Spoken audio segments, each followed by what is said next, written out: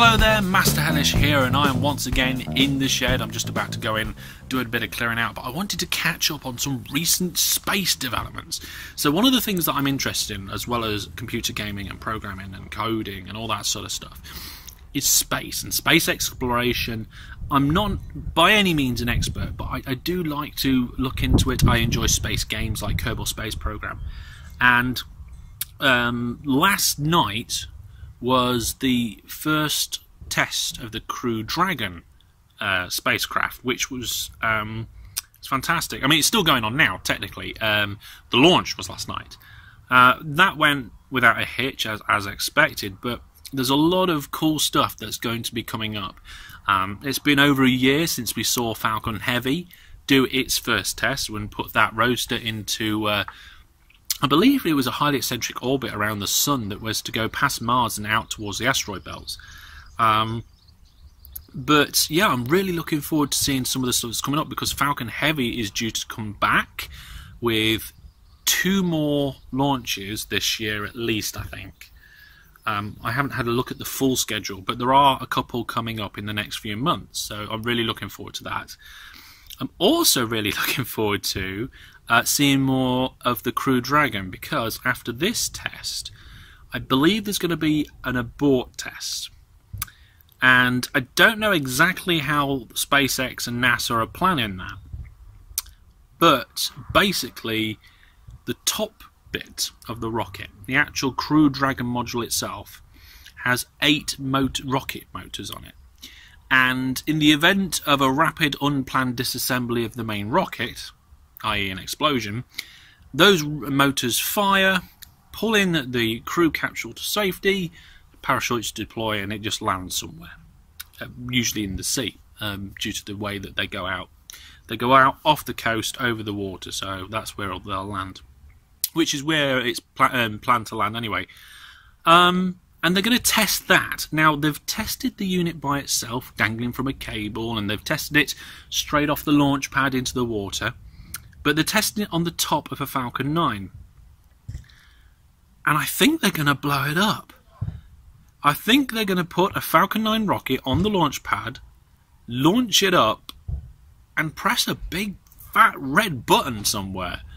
And that, to me, I know that's not what spaceflight is about. Spaceflight is more about the advancements in technology, the advancements of humanity, discovery, and all that sort of thing.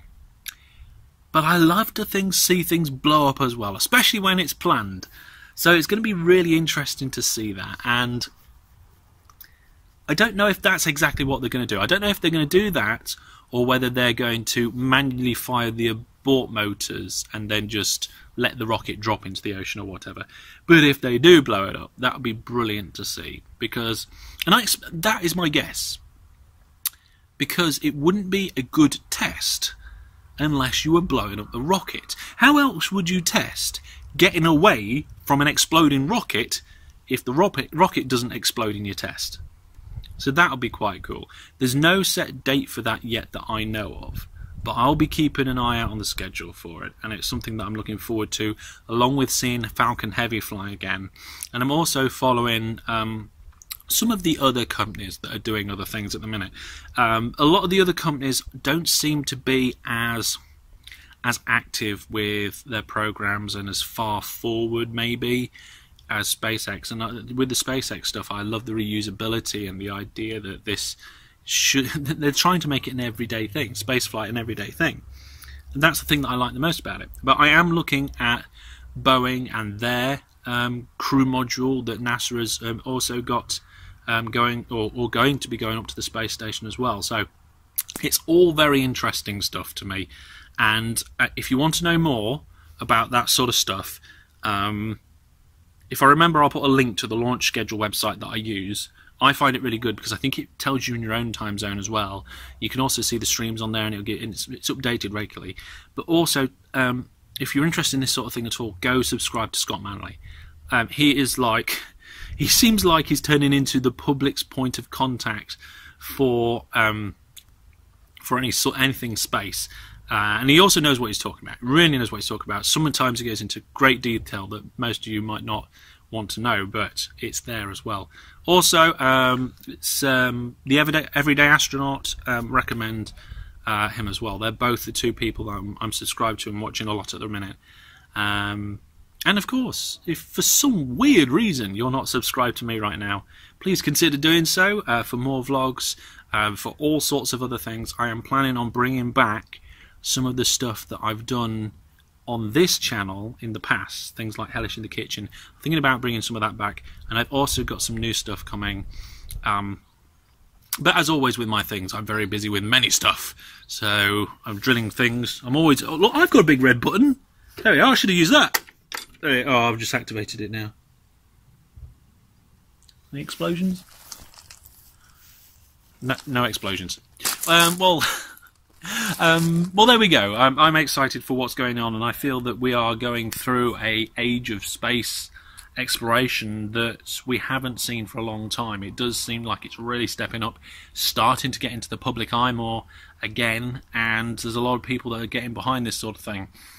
We are almost certainly going to have a second home in space in the coming years. We've got the International Space Station at the minute in low Earth orbit. I reckon there's going to be one around the moon sometime soon. We may even have a presence on the moon permanently like we do on the International Space Station. I would hope in my lifetime we may even start getting people on Mars. But I think I'm going to be pretty old by the time that happens. I'd love to see it. I'd love to see humans on Mars before my time passes. But yeah, lots of exciting stuff. If you know anything about this sort of thing, or if you follow anybody on social media that you think that I'd be interested in, please pop them down in the comments. And if you've got any questions that you think I can answer, I will do my best. Pop them in there as well. But that's going to be all from me for now. Thank you for hanging out and listening to me, and I will see you next time. Take care, and for now, goodbye.